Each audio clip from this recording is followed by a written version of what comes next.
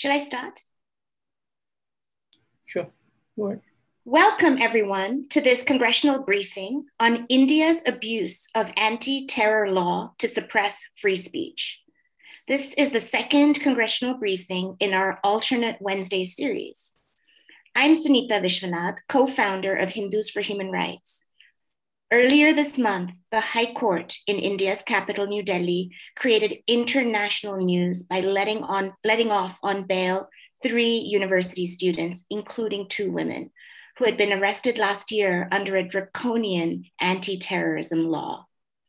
In its release order, the High Court said, and I quote, "It seems that in its anxiety to suppress dissent in the mind of the state, the line between the constitutionally guaranteed right to protest and terrorist activity seems to be getting somewhat blurred.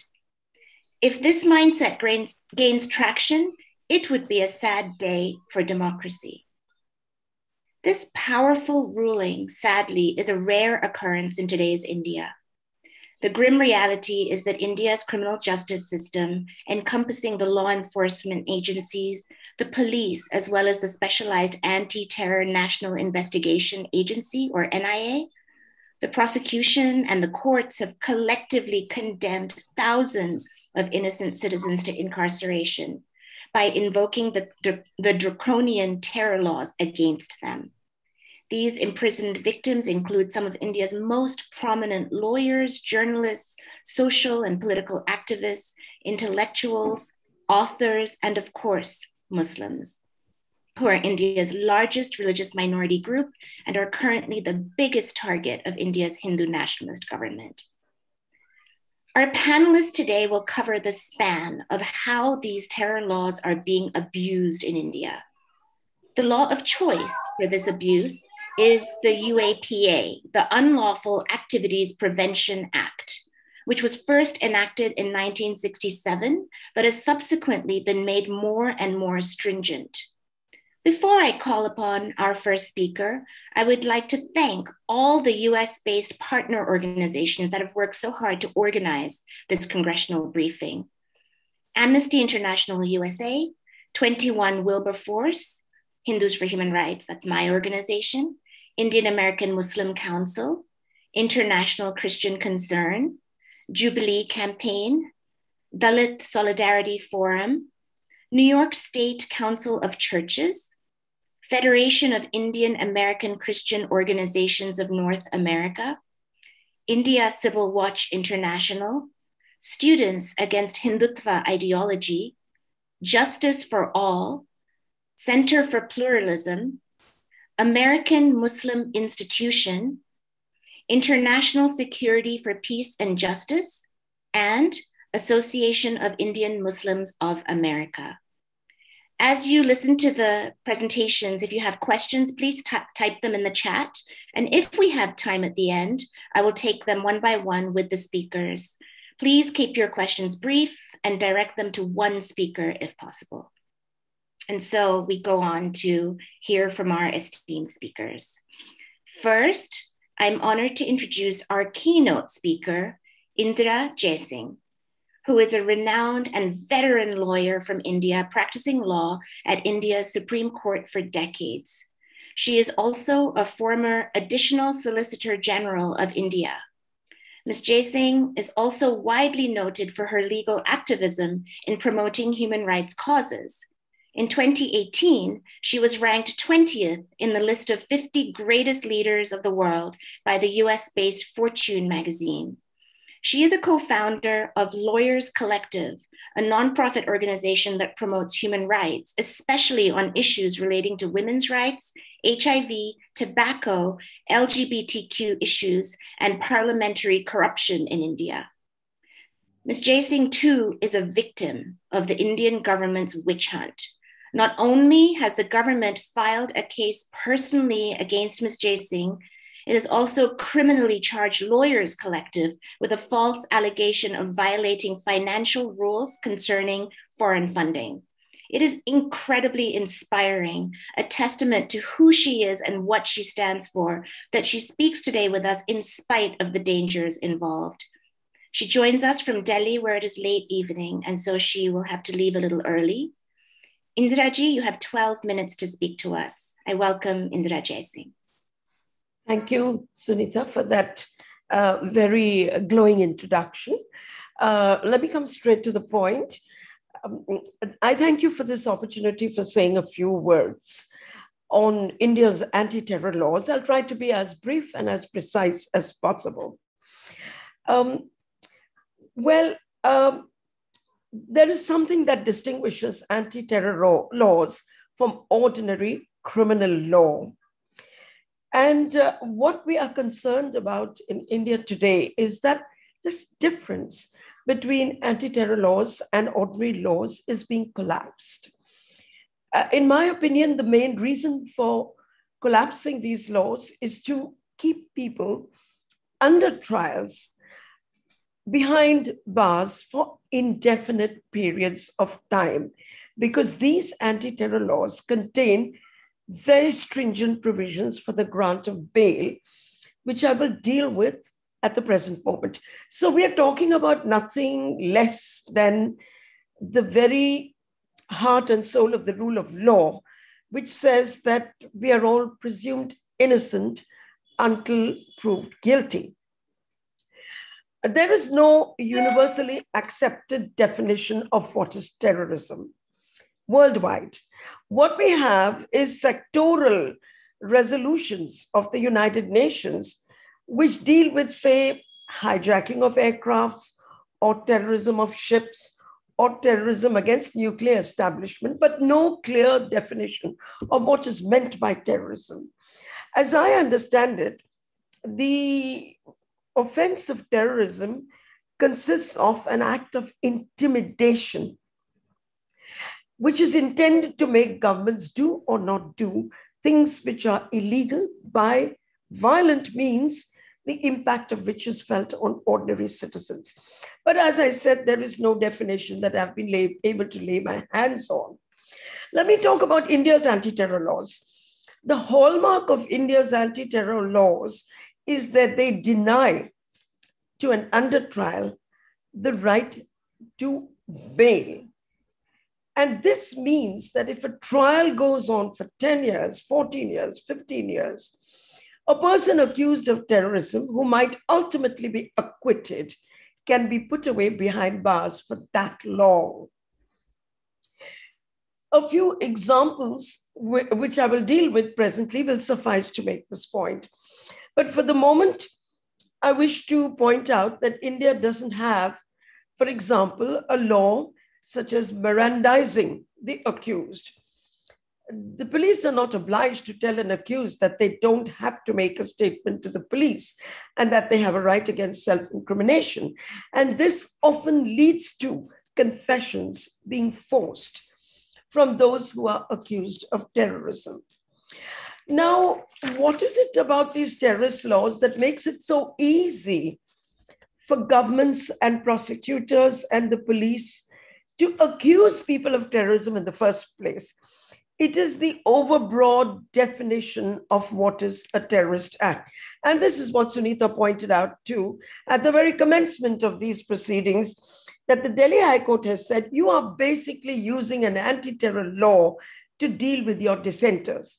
Why does it happen? It happens because the definition of a terrorist act is overbroad. Let me just tell you how it's defined under Indian law. It says whoever does anything with intent to threaten or which is likely to threaten, mark these words, please, the unity, integrity, security, sovereignty of India with intent to strike terror or likely to strike terror in the people or any section of the people commits a terrorist act with lethal weapons, which is likely to cause death or causes death. Now, if you see the two most prominent cases going on in India today, one is what has come to be known as the Delhi riots case, and the other is the Bhima Koregaon case. You will find that in both of them, there is no allegation against the accused that they attacked the sovereignty, the unity, the territorial integrity, or the security of India.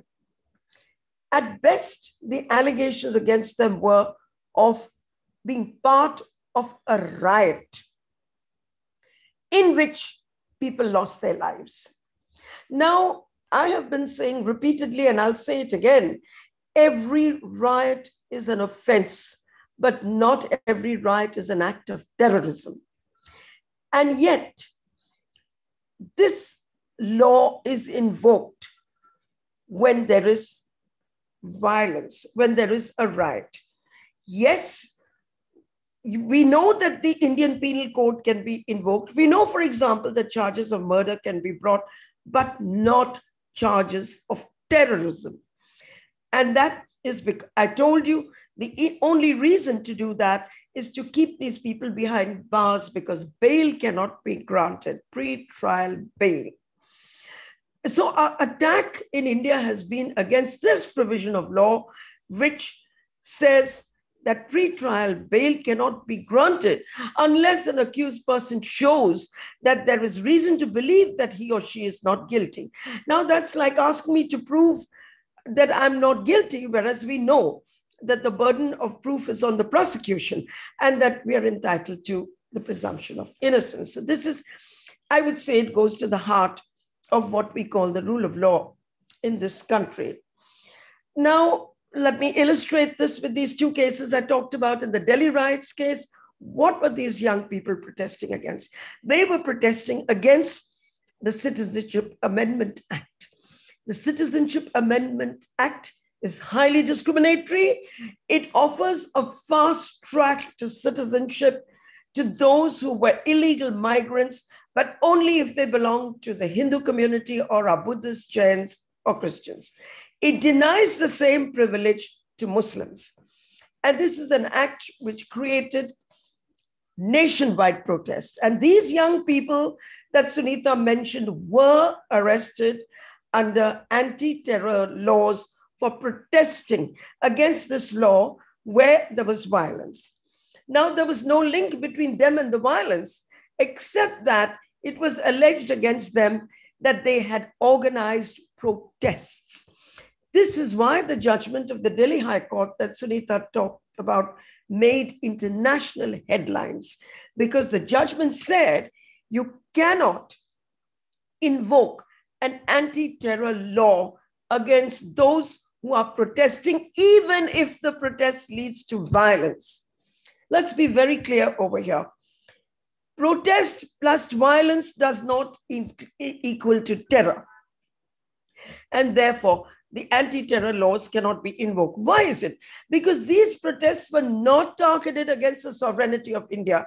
They were not targeted against the unity of India. They were not targeted against the security of India. They were protests against a law which these people considered unconstitutional. And if I may say so, I too consider these laws unconstitutional, and petitions are pending in court. But there's no law which says that you cannot protest against a law simply because a petition is pending in court.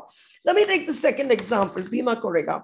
It's laughable that the objections against them in a solemn charge sheet filed in court is that they recited a poem by Bertolt Brecht at what has come to be known as the Elkar Parishad. They organized a parishad. A parishad is a congregation. It's a congress of people who get together for a discussion and for furthering their own political point of view.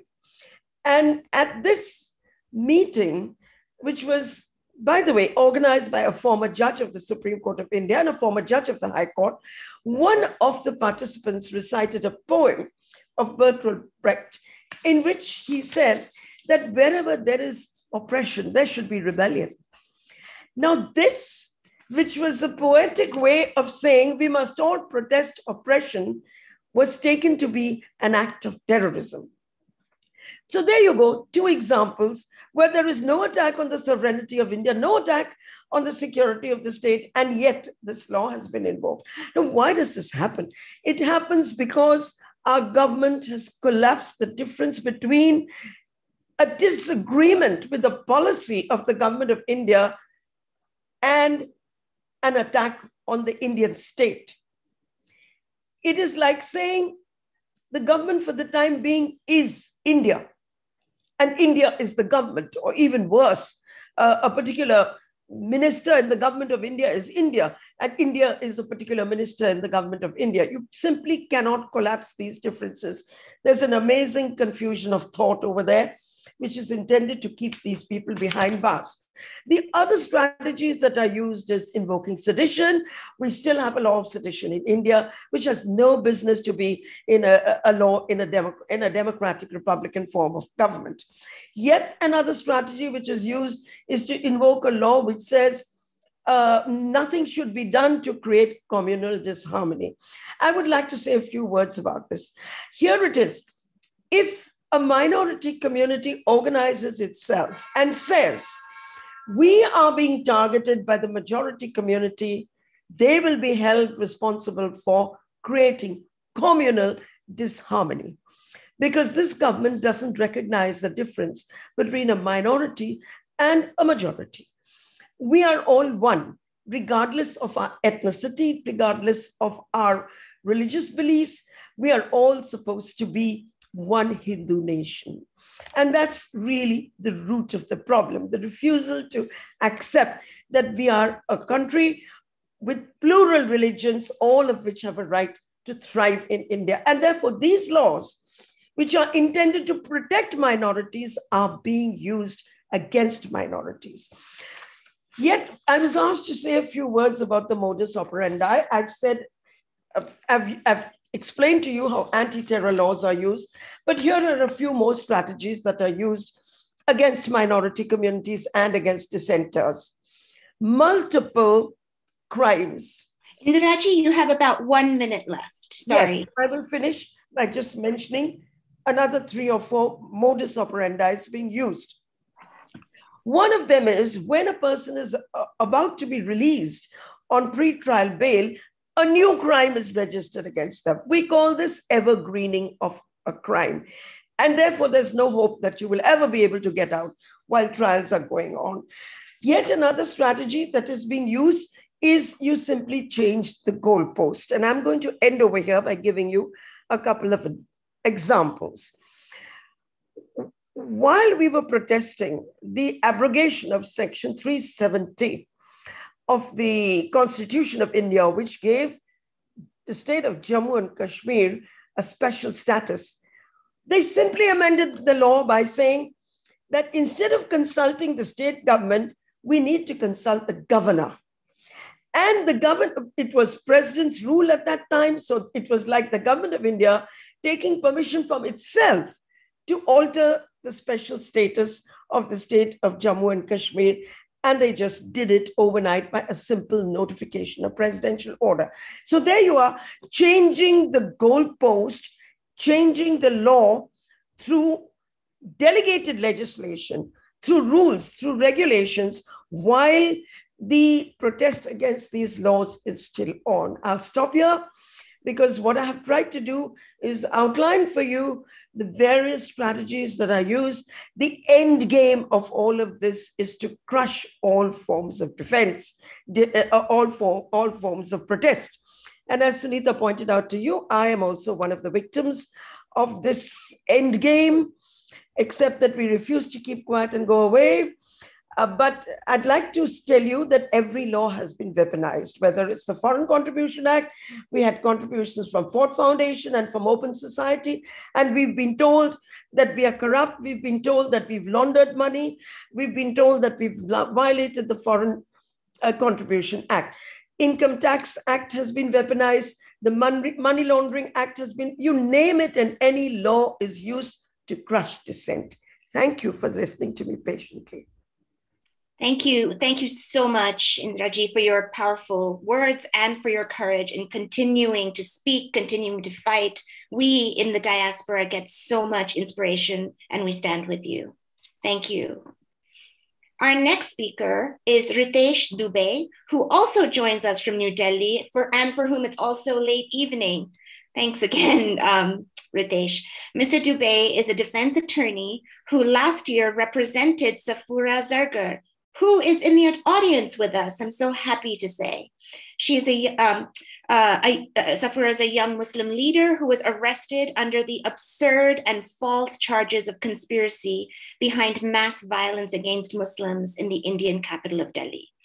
Mr. Dubey has appeared at the trial and appeals courts in New Delhi and in the so-called Delhi riots conspiracy case.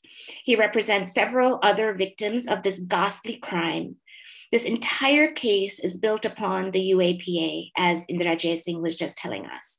Mr. Dubey holds an LLM degree from the University of Delhi. He has completed his research in analysis of law using semiotics. Ritesh, you have 6 minutes.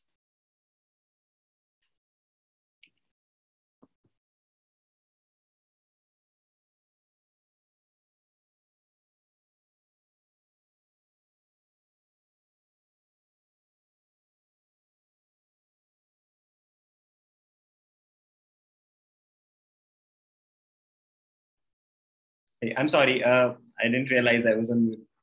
I'm saying thank you so much for the introduction, and it's really a privilege to speak after after Indira ma'am. We have all been always looking up to her as young lawyers and activists. I totally agree with Indira ma'am on the points that she has raised on UAPA. However, I would like to go at a much abstract level of the UAPA as to what does UAPA actually stand for and does, and why is it that even since 1967, it still continues to stand in the law books, despite the fact that Indian Supreme Court, so to say, has a very progressive image. So at present, UAPA has become the primary arsenal in the hands of Indian state. However, it is equally fallacious to assume that it is the Indian state that is responsible for such a predicament. The nature and the spirit of the law itself makes it a useful tool for anyone who wishes to use it against anyone. So it doesn't matter whether it is a conservative right-wing government or a centrist government or an ultra-left or a left government. No government anywhere in this country, I mean, just imagine Kerala is supposed to be a state ruled by communists, but we see a lot of cases of UAPA coming from Kerala. So it is actually ideologically agnostic, because the law itself is framed in a manner which will and always criminalize associations and speech. Indian state does not have a very satisfactory history as regards to freedom of speech. It is a very fascinating fact that in the very first year of the enactment of the Constitution, the Constitution faced its first amendment restricting the circumference of the free speech.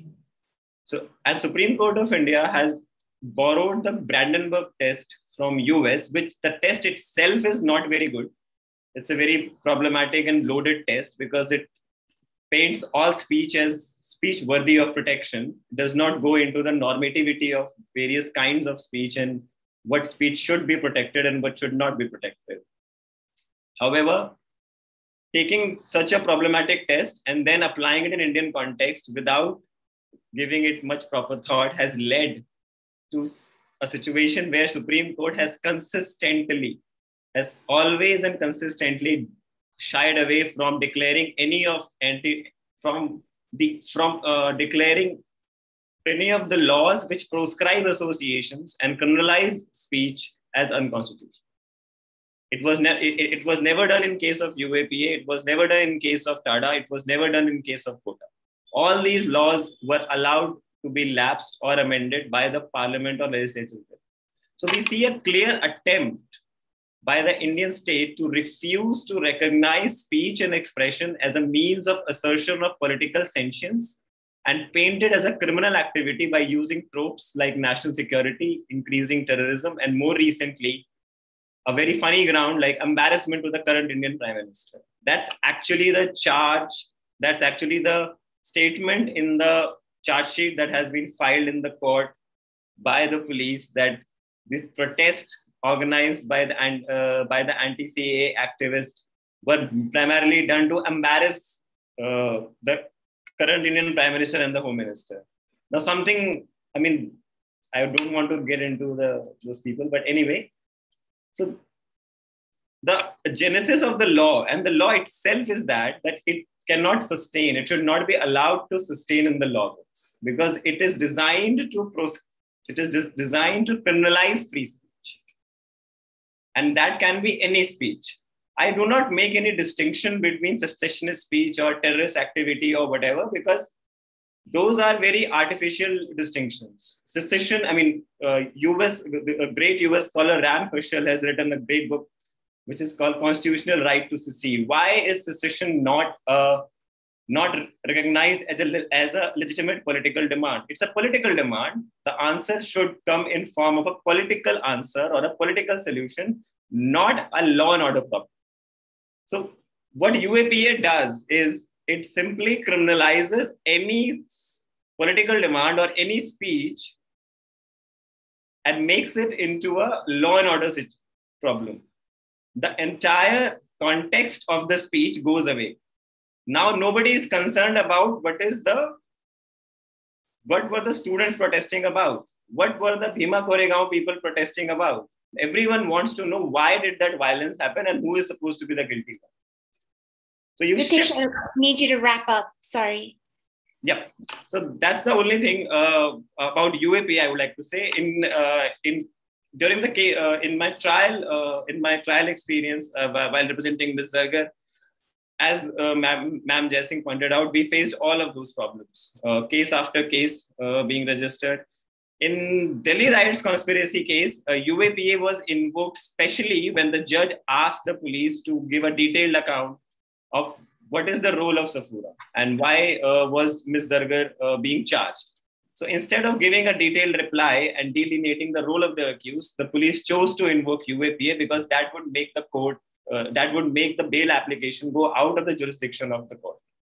And it will then, obviously, the bail becomes almost next to impossible to get. So the use of UAPA and clearly specifies and clearly shows us why such a law should not be allowed to sustain in law books.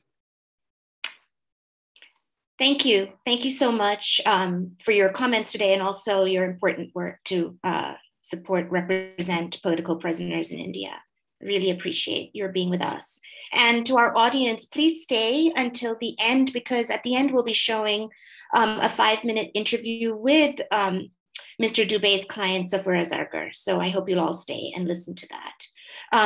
Our third speaker today is Dr. Varis Hussain, who speaks to us in his capacity as an adjunct professor of international law at the Howard University School of Law. Dr. Hussain is a human rights attorney working in Washington, D.C., and has assisted several individuals facing sedition and UAPA charges in India. He is a former policy analyst for the USCIRF, or United States Commission on International Religious Freedom, when he had extensively covered the escalating religious violence and persecution in India. He holds a JD LLM and doctoral legal degree in comparative constitutional law. Dr. Hussain is also associated with the American Bar Association. Varis, you have 6 minutes. Thank you, Sunita, and thank you to Ajit and the IAMC and Hindus for Human Rights for organizing this today, as well as all of the really great work they do briefing policymakers inside of Washington, D.C. on being sensitive towards the issues that are emerging in India. I think what I want to start off by saying is that I think all of us in this room who care about human rights in India owe a great debt to Indira Jaisingh and the Lawyers Collective. They act as one of the only shields against constant barrage of attacks on human rights communities in India, and the work they do is beyond brave and is also incredibly necessary. So thank you, Ms. Jaisingh, for that. And just as she said, when it comes to India's anti-terror laws, the process is the punishment, if that makes sense to everyone in the chat and who's watching. The process can go on because the Indian legal system has a lot of backlogs, has a lot of delays. And so in and of itself, the process by instigating a UAPA charge against someone, not granting them pretrial bail, and keeping them in jail for up to 2 to 3 years in some instances without having even an initial trial hearing is the whole point of the UAPA, right? And so that's something that we have to keep in mind as we're going through this analysis of the UAPA, the processes of punishment. Additionally, I think defense attorneys like Mr. Dubey, who I've had the pleasure of working with, and Safura Zargar are, in equal measures, courageous and tenacious in a way that I can't even imagine. So anything we can do to try and help facilitate the work they do is incredibly important. And I'm glad to see that Safura is out of jail and able to attend events like this and be able to offer her voice as a victim of these anti-terror laws. So my comments today are going to be brief. I'm going to target the Capitol Hill folks on this call because I want to reflect the experience that I had on the Hill. So we have two experts who know exactly what's happening in India. They told you from a legal perspective what's happening. But what I want to talk to you all about is that there are two major points that are raised whenever a congressperson's office considers raising issues or critiques of human rights practices in India. Two things. One, we shouldn't do this. We shouldn't raise any critique because India is one of our most dependable security allies in Asia. Okay, that's the first thing, right? Two, India has historically had an independent judiciary. So if there's acts that are happening from the government, they have a judiciary that can act as a stopgap to stop human rights abuses from taking place. I want to break down both of these presumptions for you because I know that this is going to be something that you have to deal with internally in your offices oftentimes, whether it's State Department or whether it's on the Hill, that these two ideas are something that always comes up, right, as a stoppage so that we don't raise these issues with our Indian counterparts. Let's break down number one. We shouldn't raise or critique India's use of UAPA or other things because India is a security partner of ours, so we can't afford to do that. So I think one of the things to remember, and this is what we always have to remember, is that countries who misuse their anti-terrorism laws cannot, by their very nature, be a dependable security ally. Let me say that one more time. Countries that are abusing anti-terrorism laws, right, cannot become a security ally you can rely on. And the reason, and why is this, right? When a security structure of a country, when it comes to the national investigatory agencies, the FBI of India, or other agencies, they have a limited amount of time and resources, right? And if they're dedicating that time and resources to going after, hounding, making the lives of human rights activists difficult, civil rights activists difficult, if they're using the anti-terrorism structure of that country to go after those people, they're by that very nature not going to be able to help you on your international security, right? They're not going to be, by their very nature, able to even act on the underlying security threats that they face as a country because they're distracted. They're doing things that they shouldn't be doing. And that's why the misuse of the UAPA law goes directly to something that your offices are going to be discussing all the time. Well, India is a security partner. Exactly. If India is a security partner that you need to rely on, then you must impress upon them the importance of not abusing these kinds of laws because they cannot then be a very good ally for you or a dependable ally for you when it comes to security. So that's the first thing I want to raise when it comes to the misuse of the UAPA. Now let's go to the second defense. And I'm going quickly because I have a short period of time and I don't want Sunita to get mad at me. Okay, second defense, right? That India has an independent judiciary. I think as a comparative constitutional lawyer, right, and having done my doctoral thesis on comparing the constitutions and the judiciaries of India, Pakistan, and the United States, I can tell you that historically there is some truth to that. The Indian judiciary has in the past had very activist periods, right? But I think that the judiciary operates on a pendulum. So it swings from restraint into activism depending on what's happening around them, right? Or what pressure is being applied to them. So in the past, yes, we've had a judiciary that passed very brave decisions that protected the human rights of all individuals in India and did so in a very aggressive manner. There are also times when we're in a regressive trend, when the court is less active, is less independent to check the abuses of human rights that take place from the ruling administration. And that's where we are in this current period, in my humble opinion, right? Today we're seeing the judicial authorities, and that's not just judges. This is the whole criminal justice apparatus. That includes the police, that includes the prosecutors, that includes the federal investigatory agencies. All of them complying with a problematic strategy of a ruling government to silence dissent and diminish the right to free speech and other civil political rights is by its very nature not independent, is by its very nature not going to be able to stop or not step up in the ways we need them to perhaps in the international community to act as a stopgap against these attempts by the government. Perhaps now is the time when the judiciary needs to be the most active, right? To staunch the ability of the ruling government to suppress the exercise of human rights in the country. And we've seen that from the Delhi High Court, which recently passed a very interesting and important decision that says the UAPA is perhaps being overused and misused in many ways. That's great. That's one step in the right direction. We need the Supreme Court, we need the other judicial institutions to also remember their past as a very active judiciary, swing that pendulum back and act as a stopgap and check. And for one of those things that they need, right? Judges need this, prosecutors need this, other individuals need this. They need countervailing support, right? So if there's pressure being put on them by bad actors who are trying to engage in a certain kind of policy to shut down human rights activism, to shut down the free speech, then the international community, that includes your offices, congressional offices, the State Department, needs to apply countervailing pressure to say, we're encouraging you, right, on our end from the international side, that you should step up to exactly the reputational value that the Indian judiciary enjoys and step up to act against these things, right? Because we can apply alternate encouragement if they're getting pressure to act in a way that might be compliant with the government's attempts to shut down free speech.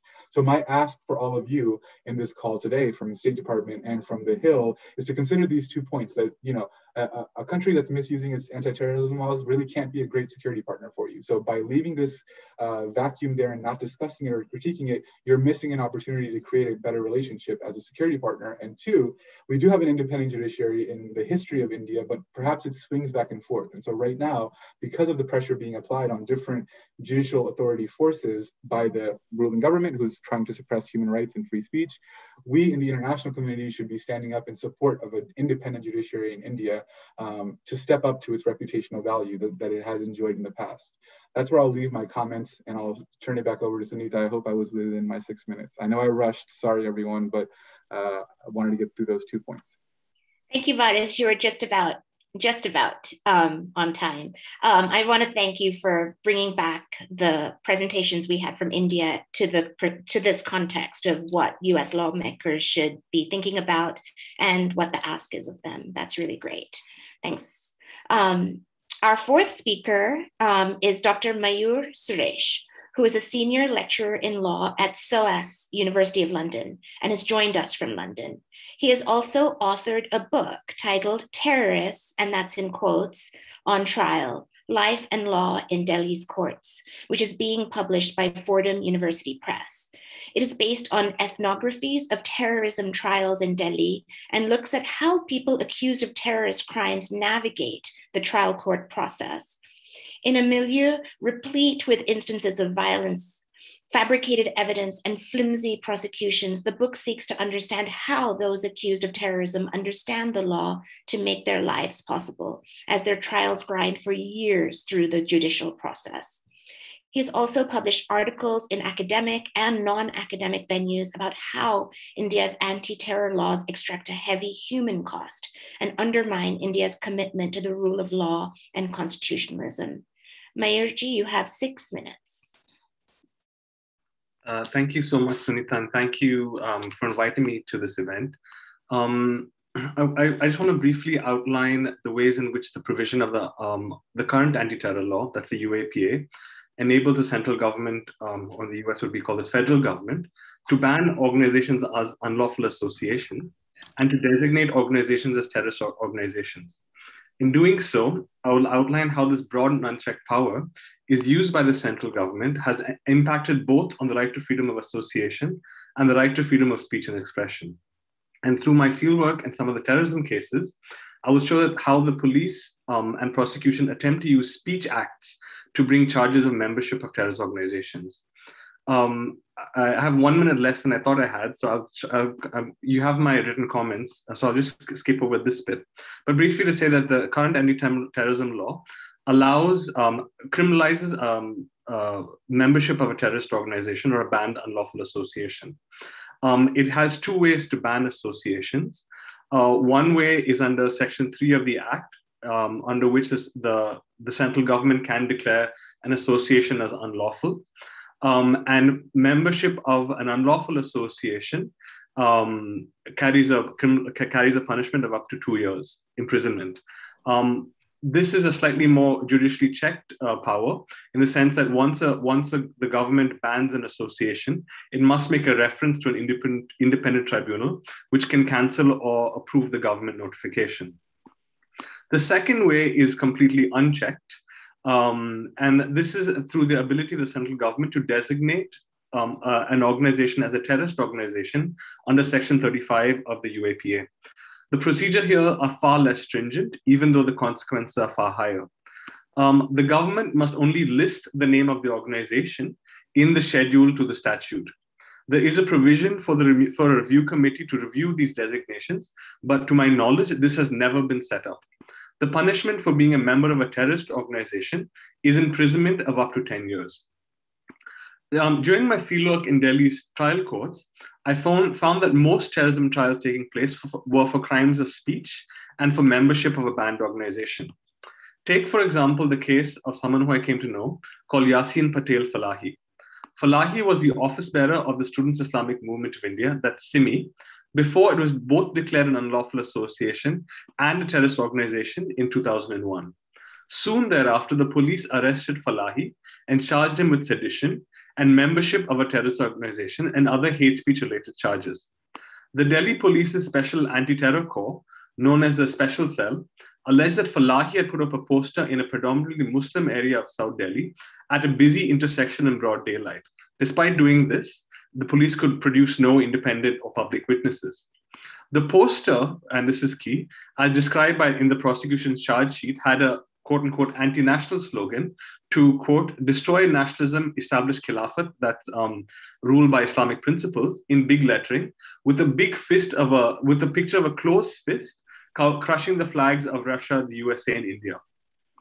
After a trial that lasted several years and comprised of only police witnesses, Falahi was convicted of sedition and of membership of a terrorist organization. In a shoddily reasoned judgment, the trial court reasoned that this act of putting up a poster demonstrated that Falahi continued to be a member of a terrorist organization and sentenced him to 5 years imprisonment. Other members of SIMI have been charged for membership of a terrorist organization for different acts. These acts include the protesting of a burning of Quran, for possessing Islamic literature, some of which may have been published by SIMI prior to its banning, for loudly questioning the Indian sovereignty over Kashmir, to possessing or distributing audio recordings of Osama bin Laden. I want to emphasize that these are charges brought by the police, and in the vast majority of cases, we are not even sure if these speech acts were actually made, or if they were made, if they would lead to convictions for membership, as there have been very few and almost no judgments. Further, SIMI members have been accused of committing acts of violence, but most cases brought against purported SIMI members pertain to speech and membership. This is not a pattern that pertains to SIMI alone. In another case that I followed during my fieldwork, 2 trade union activists were arrested and charged with being members of a banned Communist Party. According to the 2 people who I met in the Delhi courts, they were active in organizing workers in Delhi's unorganized sector. The special cell accused them of being members of the Communist Party of India, Maoist. The police alleged that they had made speeches amongst workers of Delhi to instigate them to join the Maoist cause. The only evidence submitted by the prosecution in support of this charge is a literature that was ostensibly seized from their homes, copies of Marxist literature, and publication and pamphlets produced by communist organizations, not all of which were banned. In any event, it is not a crime to read or to possess literature that is produced by banned organizations. But the police have regularly used the mere possession of such literature as evidence of a membership of a banned organization. The fact that most of the overwhelming majority of terrorism trials end in acquittal, and the conviction rate for a previous anti-terror statute was something like 0.04%. Yet this is a little comfort.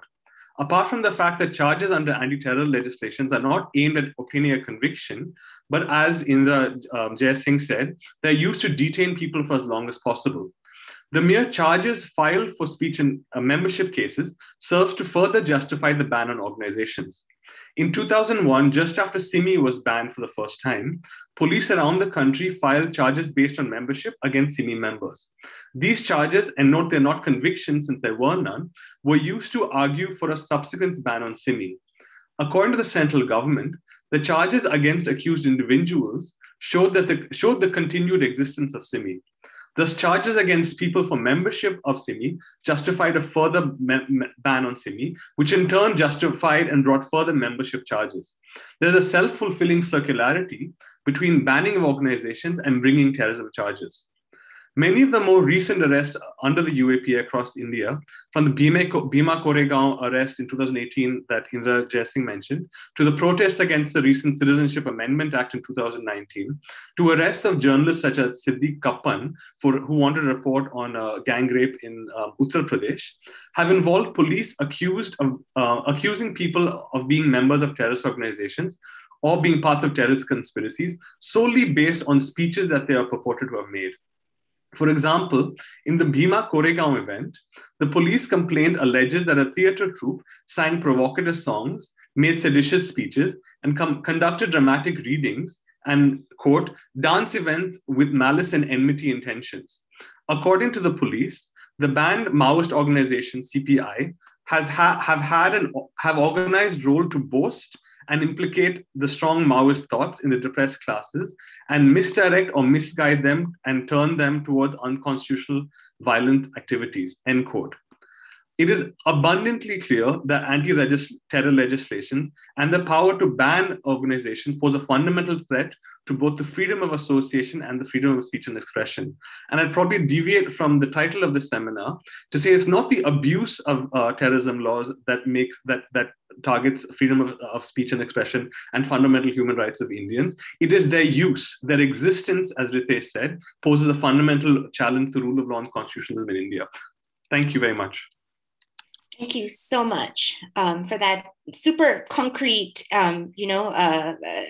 presentation that showed us exactly how these anti-terror laws and other weaponized laws are affecting individuals and organizations. Thank you so much. Our final speaker today is John Sifton, who is the Asia Advocacy Director at Human Rights Watch, where he previously served as a senior researcher and deputy Washington director. He focuses on South and Southeast Asia. He started at Human Rights Watch in 2001 as a researcher on Afghanistan and South Asia, and later was the senior researcher on terrorism and counterterrorism. Previously, he worked for the International Rescue Committee, primarily in Afghanistan and Pakistan, and in 1999 on refugee issues in Albania and Kosovo. He holds a law degree from New York University School of Law and a bachelor's degree from St. John's College and Natural Law. John, you have 7 minutes. Thank you. Thank you for inviting me today. It's really an honor to be with these other panelists on this important topic. The timing of the hearing is important. It's clear that in recent years, the government of India has been engaging in increasingly severe crackdowns on freedom of speech under the ruling BJP government. They're now routinely responding to peaceful critics with abusive, excessive legal actions. And the focus today is on anti-terrorism provisions, but the crackdown is broader, as several panelists have noted. Tax authorities and various regulators conducting arbitrary investigations as a form of harassment, police undertaking unjustified inquiries and raids based on complaints by BJP supporters, the allegations of sedition. We could go on and on. Many of these laws and some of the provisions of the anti-terrorism laws were enacted under previous governments. But as Human Rights Watch stated when those laws were adopted, and we say again today, they don't comply with international norms or India's obligations under international human rights law, which is what I want to talk about today. But make no mistake, the current government is using these provisions more aggressively to criminalize peaceful dissent and stifle press freedom and undermine rights to freedom and freedom of expression and peaceful assembly. So look, the focus is on the terrorism law, the Unlawful Activities Prevention Act, the UAPA. I'm going to focus on how that law falls short of international human rights standards. Look, we can all acknowledge that governments have a responsibility to ensure public safety, but the current government is largely using the UAPA not to protect its citizens or national security, but rather to target human rights defenders and journalists and critics of the government, as well as members of marginalized groups, including Dalits, tribal communities, and religious minorities, in particular Muslims. But in any case, regardless of their intentions, the government's intentions, and the subject matter of the cases they brought. Under international human rights law, counterterrorism legislation can't be as excessively broad and vaguely worded as the UAPA is. The International Covenant on Civil and Political Rights, the ICCPR, to which India is a state party, outlines the fundamental due process and fair trial protections that are applicable in all times in all countries that have signed that treaty, even during states of emergency. And as the UN Security Council, Resolution 1456 mentions in the context of counterterrorism legislation, counterterrorism measures that countries adopt must comply with their international obligations under human rights law. Well, India has failed in those regards, under those standards, as Ms. Jasing just noted, and the other panelists talked about. Under the UAPA, terrorism is defined in an entirely vague and overbroad manner, encompassing a wide range of activities, including non-violent activities, including political protest by minority populations and civil society groups. As Ms. Jasing noted, the law criminalizes any act, quote, likely to threaten the unity, integrity, security, or sovereignty of India, or likely to cause even something relatively unterrifying, like the disruption of supplies or services central to the life of the community. Let me underline Ms. Jasing's point. This language is incredibly vague and overbroad and violates international human rights norms that I just cited.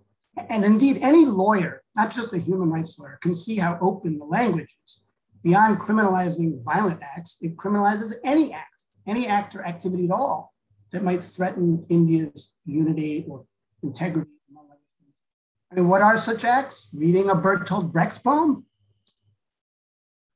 Engaging in any kind of criticism of the government? Is this briefing a violation of the law? Any activity at all that threatens India's unity, whatever the means, or arguably offends somebody somewhere in India, is criminal, potentially, under the vagueness of this law. But it gets worse. The law also contains all of the major procedural problems that the other panelists have mentioned.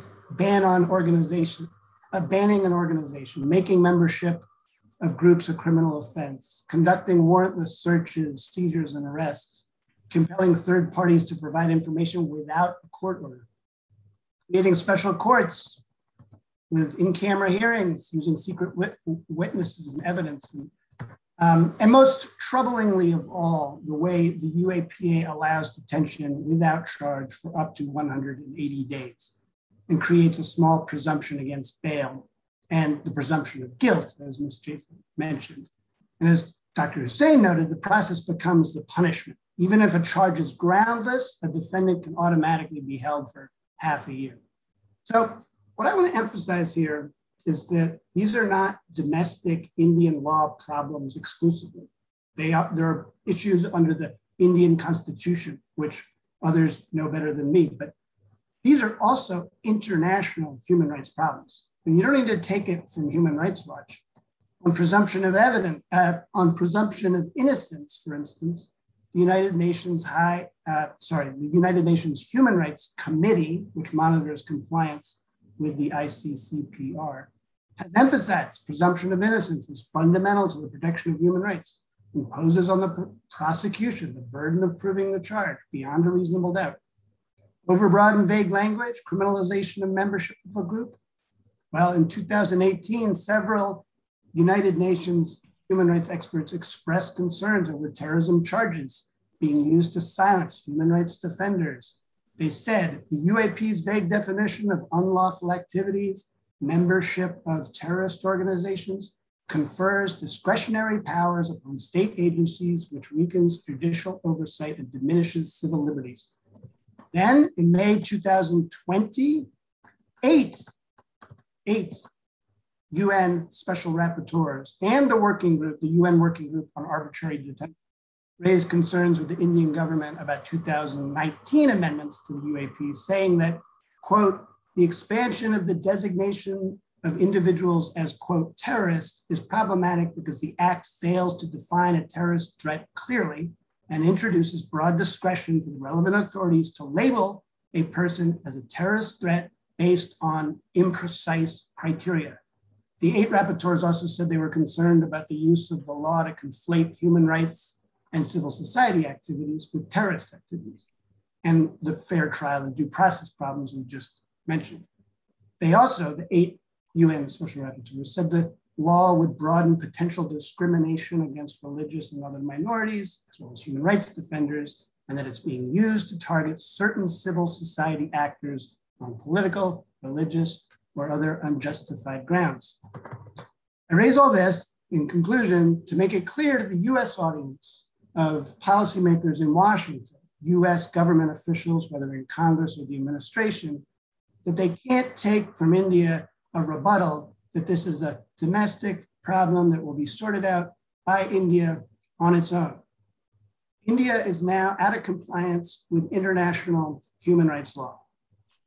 And US officials have the right of any UN member state to raise those issues, just as India has the right to raise the United States human rights record if it violates international human rights law, which we've said it does in other instances. So that's the important use for all of these international standards to allow US policymakers to avoid the trap that is laid for them by Indian government officials where they say, you can't criticize us because these are domestic issues. They are domestic issues, but they're also international human rights issues as well. And that is the avenue whereby congressional members and the administration can raise those issues. My recommendations are simple, that congressional members, members of Congress, use whatever interactions they have with the Indian government to raise these issues and state that we're very troubled that India appears to be deteriorating. They can talk about the United States having its own deteriorating political environment if they want. The point is, it's something of concern and members of Congress should raise it. And then the other thing that US members of Congress should and can do is to pressure the administration to speak up more about this deteriorating situation, whether it's by the incoming ambassador when he or she is chosen, or in interactions between the State Department or the NSA or during any kind of bilateral or multilateral meetings. There's no reason why 2 countries that have shared so much history and a democratic tradition cannot speak honestly with each other about the problems with human rights in the other country. It's within the rights of the United States government to raise these issues, and they should raise these issues with the government of India. Thanks. Thank you. Thank you, John, for giving that global human rights perspective, but also, again, bringing it back to what we outside India and the lawmakers in America in particular can do and should do. Really appreciate your being with us. Thank you, John. I just want to add that this trend of using laws and abusing laws to crush dissent is something that's spreading beyond India's borders. And people, those of us who are outside India and raising these issues are seeing whether it's trolls threatening to file FIRs in India, or actually filing them on celebrities like Rihanna or activists like Greta Thunberg, or lawsuits against some of us, even in this event. This trend is spreading. And so that's another reason why those of us abroad and lawmakers in the States should understand that this is not just an Indian issue. So thank you. And now at the end, as promised, we have recorded remarks from Safura Zargar, the Muslim youth leader from India who was arrested under the UAPA last year and has been made an accused on totally false charges.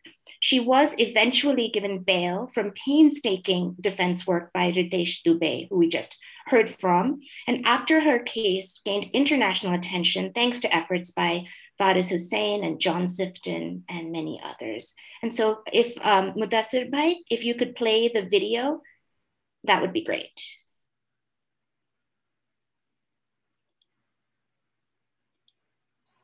A very good afternoon to all present. I am Safura Zargar, and I am pursuing MPhil from Jamia Millia Islamia. I am best known for my participation in the anti-CAA protest and subsequent unlawful arrest under the UAPA. The dreaded and draconian Unlawful Preventive Activities Prevention Act in India, which puts the onus of proving innocence on the accused, that is me. That means that when I was arrested, I was presumed guilty as opposed to the innocent until proven guilty principle of the Indian jurisprudence. The anti-CAA protests sparked off in December 2019 when the Parliament of India unconstitutionally passed the Citizenship Amendment Act, which when read with the NRC can and will render citizens of India, many citizens of India, stateless and thus create a grave humanitarian crisis in India. But at the time I was protesting against this act, little did I know that in the midst of a global pandemic, when our country will go into a nationwide lockdown, I will be booked under the most draconian of laws in India, the UAPA, as punishment for voicing my concerns against a discriminatory and unconstitutional act. On the 10th of April 2020, while I was sleeping in my house, a team of Delhi Police Special Cell knocked on my door and 15 minutes later arrested me. My in-laws and husband informed them that I was pregnant and needed rest. I was not issued any notice for joining the investigation, was not even called for an interrogation even once. I was simply arrested without informing me that I was being arrested. Without an arrest memo, I was taken to the Delhi Police Special Cell where I was interrogated. My phone was seized without a seizure memo. I was told at 10:30 p.m. in the night that I was being arrested, and my husband was made to sign on an arrest memo that falsely timed my arrest at 5:30 p.m. All due process of law was bypassed in my case. I was not even informed why I was being arrested and the charges against me. At 11 p.m. in the night, I was asked to sit in the police jeep with 7 police persons, only one of them a women constable. I was taken to another police station in Jafrabad, which had no women present, where I was told to sleep on the floor. I was then produced in front of the magistrate at noon the next day, where I finally met with my lawyers who had to really struggle to get access to me. I was remanded to police custody for 3 days in the Jafrabad police station. All 3 days I have slept in different police stations. The conditions of these police cells were not even fit for animals, leave alone humans. After my police custody was over, I was maliciously arrested in another FIR with more serious charges and handed back to the Delhi Police Special Cell for an additional 2 days of police remand. This was done solely to keep me in unlawful custody. After that, I was remanded to judicial custody and sent to Tihar jail. On the day of my production, I was denied access to my lawyers, deliberately by misinforming them about my place of production, only to bypass all due process of law and punish me for criticizing the government. On the 19th of April, after my lawyers filed for bail and the matter was being heard, the police invoked the UAPA in the case. And bail was not only denied, but all hope for a bail was lost because in UAPA cases, the norm is no bail. Due to a fierce legal battle and an intense media campaign, I was able to secure bail in 74 days, the first in a UAPA case in India. It was only because of the widespread support that I had received, not just in India, but all over the world, and the hard work and diligence of my lawyers who leave no stone unturned despite being faced with hopeless circumstances. Coupled with the fact that the prosecution could not have produced an iota of proof to support even one of their allegations and charges against me. The case against me is so weak and frivolous that the prosecution was aware that it will not stand in a court of law, and hence, to avoid arguing on merits of the case, it decided to bypass it and conceded on humanity. Thankfully, it has sparked a serious debate on the UAPA, under which the conviction rate is only 2.2%, but all those who are charged with the law spend years and years in jail before finally being acquitted.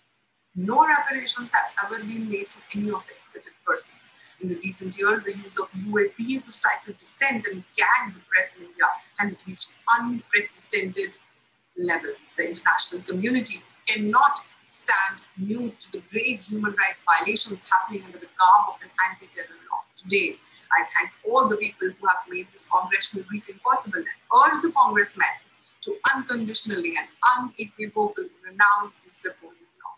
The UAPA must go. Reparations must be made to all those maliciously prosecuted.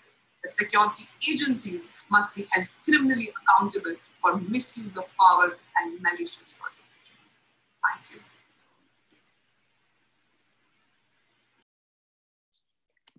That was incredibly inspiring. And while our hearts go out to everybody that is unfairly languishing behind bars right now, I am so glad, and we are so glad that you, Safura, are at least out.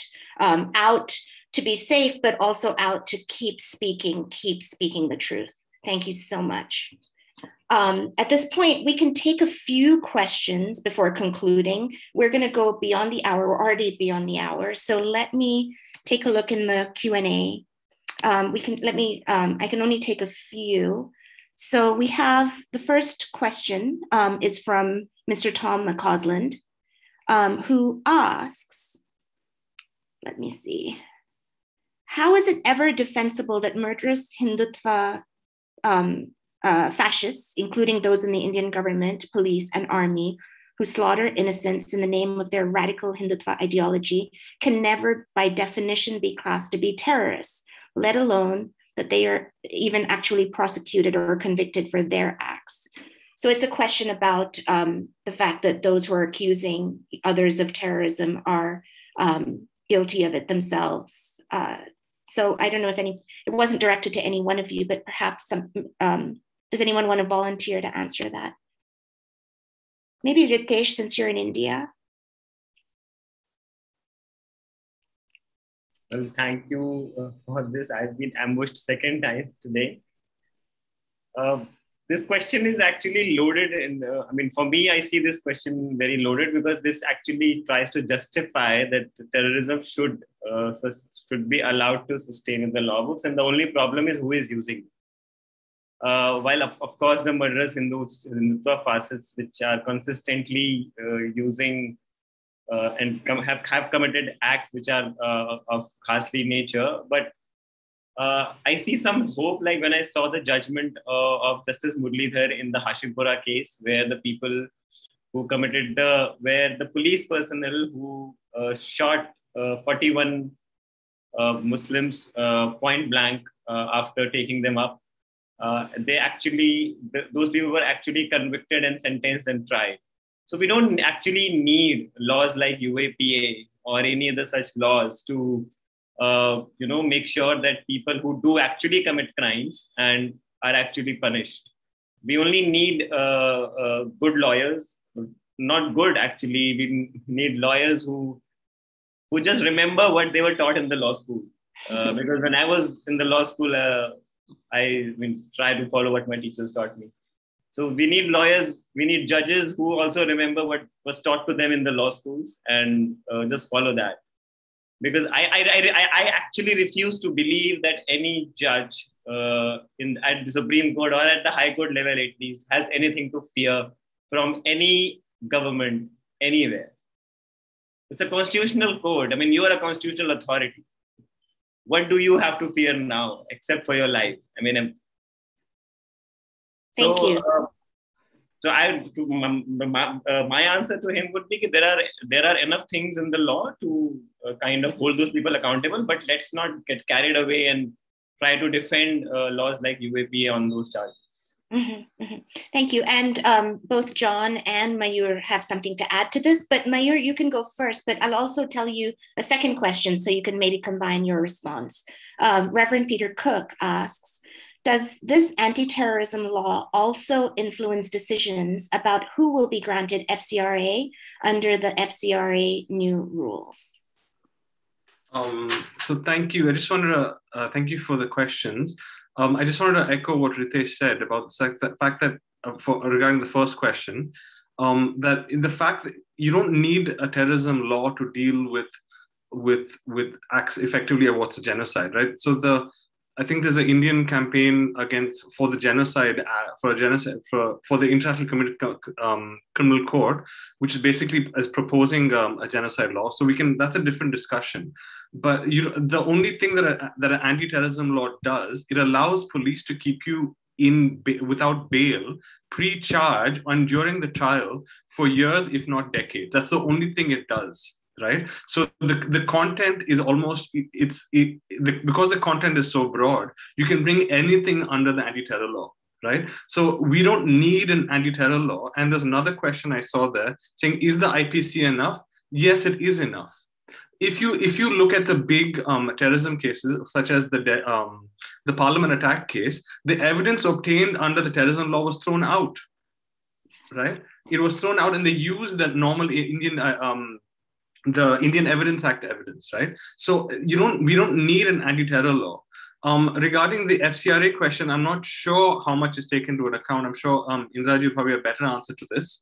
But I can imagine that the discourse of terrorism will definitely impact on who is actually given an FCRA license.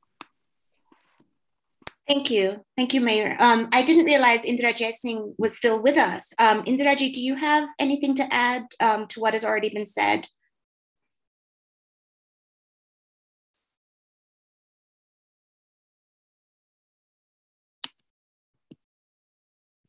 We can't hear you. You're on mute. I do agree with the previous speakers that there is no need for an anti-terror law. However, we do have still on our statute books laws like sedition, which, as I said earlier, has no place in a Republican form of government. That needs to go as well, though it's part of the Indian Ordinary Criminal Indian Procedure Code. And the other law, which I think, you see, I wanted to make one point. Normally, we say these laws are being abused. And a speaker on this program did point out, it's not that they're being abused, they're being used. But apart from that, when abuse becomes a policy, it becomes unconstitutional. And therefore, I think laws like the UAPA can be declared unconstitutional very often because they are selectively used against minority communities. I don't think we can ignore that. And secondly, they get abused to put silent dissenters.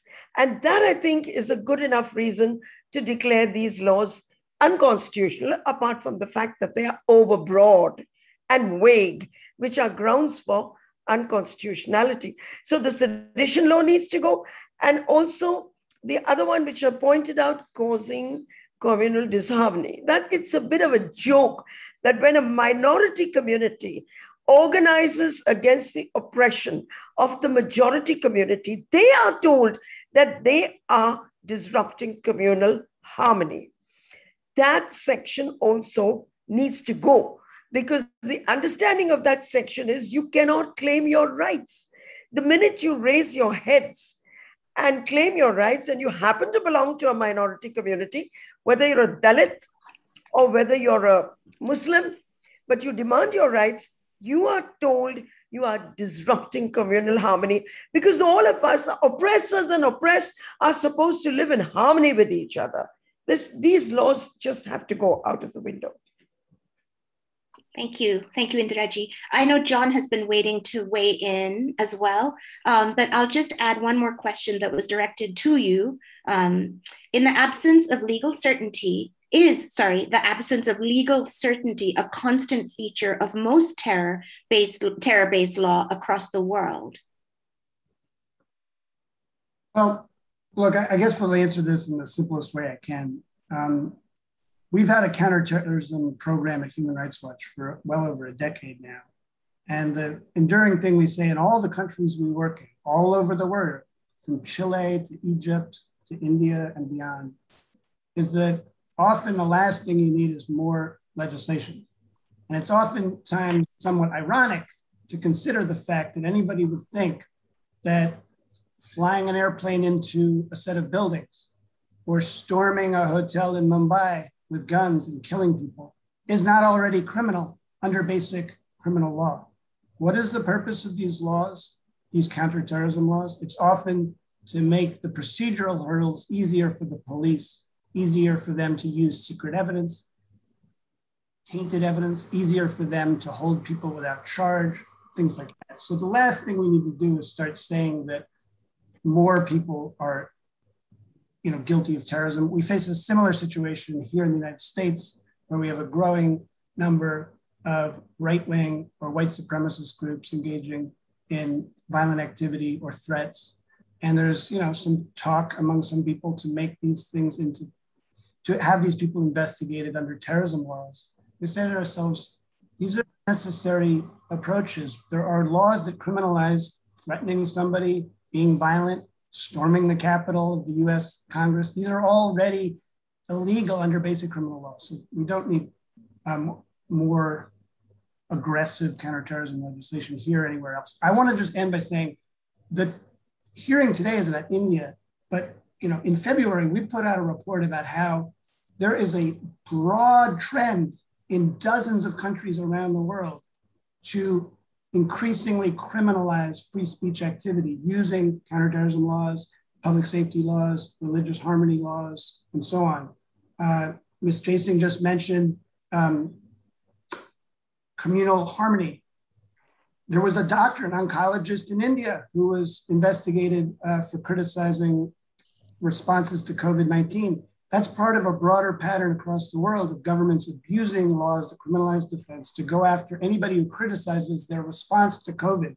And some countries, not India, have used terrorism laws. Egypt, for instance, used a terrorism law to go after medical staff who were critical of the Egyptian government's response. So while the focus should be on India and US policymakers pressing India, recognize that India also plays a role in lowering the bar worldwide, and that other countries look to India, especially in the region, from Nepal to Sri Lanka to Bangladesh, and often model their laws on India's laws. And if India lowers their bar, it will contribute to a lowering of a bar in other places as well. I just want to put that on a broader regional and international perspective. Thank you. Thank you. We'll need to close, but what I'll do is I'll read out this last question that's in the Q&A, and maybe we can hear from Vadas, because we haven't heard from you in the roundup. And then if any of the rest of the speakers have any closing thoughts, we'll make a couple of minutes and then I will close this, this briefing. So the question is from Ashim Jain. The problem appears to be in the law or constitution, but it is rooted in the beliefs, values, and even the culture of the people. And it's not limited to India, but there is a parallel even in US of people who support white supremacy, which brought Donald Trump into power. John has been echoing this kind of thinking. Thus, the people's mindsets have to be changed with enlightenment about freedom, independence, rights, responsibility, equality, etc. So it's more about changing the hearts and minds of people. So Vadas, if you can take that, and then if anybody else wants to chime in with closing comment, very quick, if possible. Yeah, I'm perhaps the least qualified to make this answer because I'm a lawyer. So I look at everything as a legal lens and I don't see it as that social lens. So I just have to be caveat to say that I've spent like 10 years of school just focusing on how to solve problems through a legal lens. So I'm not equipped for that. I do though think this goes to a more wider picture, not just about communalism or not white nationalism or Hindutva nationalism generally speaking, but the terrorism laws, right, in a post 9/11 era globally have tried to categorize or put into a different legal paradigm terrorism and to dispense with all of the rights that we usually have under criminal trials, right?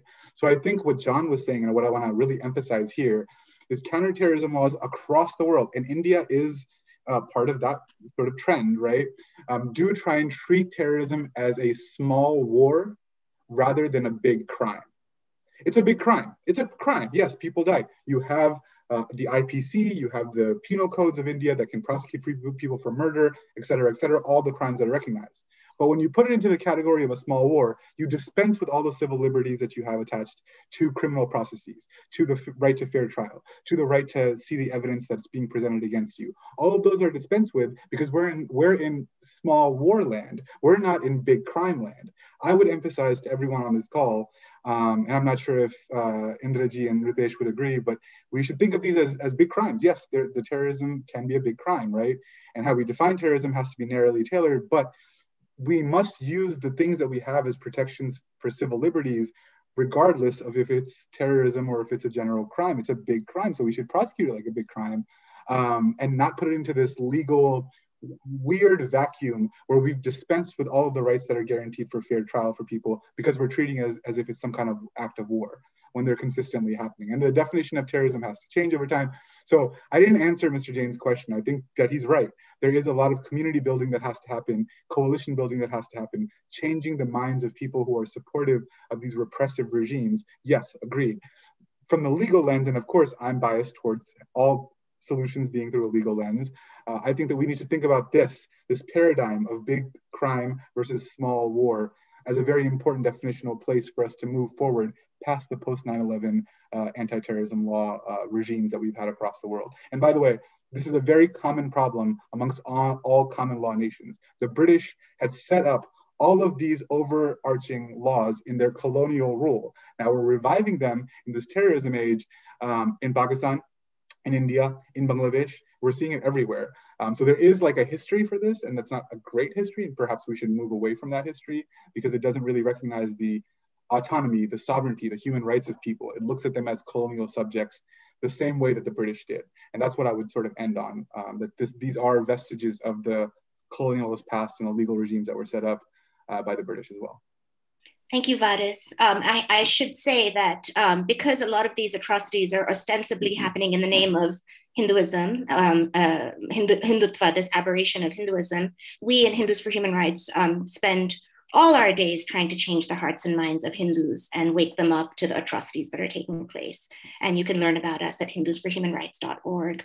I invite our speakers to give under 1 minute wrap-ups if you want to, before I wrap up. Anybody?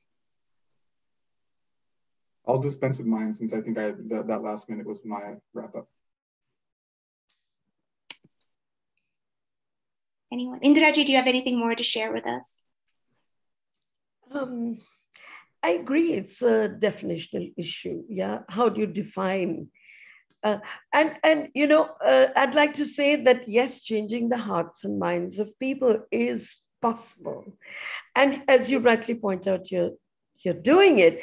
But I'm sorry, I don't believe it's possible to change the hearts and minds of those who are in positions of power in the state. They enjoy impunity, and that impunity has to be dismantled. So it's accountability that we look for when it comes to the police, to the prosecution, to our governments. It's hearts and minds that we look for when we deal with civil society. That's all I want to say. Thank you, Indiraji. So it's time now to thank our partners who made this event possible. First of all, to thank all of you who attended this congressional briefing. Our esteemed speakers have appeared at this briefing with enormous courage, despite the threats of retaliation by a vindictive Indian government. And our groups who put this event together also face a lot of attacks all the time. I thank our partners, Govind Acharya of Amnesty International USA, Trent Martin of 21 Wilberforce, Rashid Ahmed of Indian American Muslim Council, Hina Zubairi of Justice for All, Matthias Pertula of International Christian Concern, Peter Cook of the New York State Council of Churches, Sydney Koken of Jubilee Campaign, Roja Singh of Dalit Solidarity Forum, Ambassador Islam Siddiqui of American Muslim Institution, John Prabhudas of the Federation of Indian American Christian Organizations of North America, Kalim Khwaja of Association of Indian Muslims of America, Dr. Rehan Khan of International Society for Peace and Justice, Partha Chakrabarti of India Civil Watch International, and Mike Gauss of Center for Pluralism, and my team at Hindus for Human Rights. The 16 organizations that have put together today's discussion will bring you the next congressional briefing 2 Wednesdays from now on July 14th. The title of that briefing is Religious Freedom in India, Challenges and Opportunities. I thank you all, and I hope to see you the next time.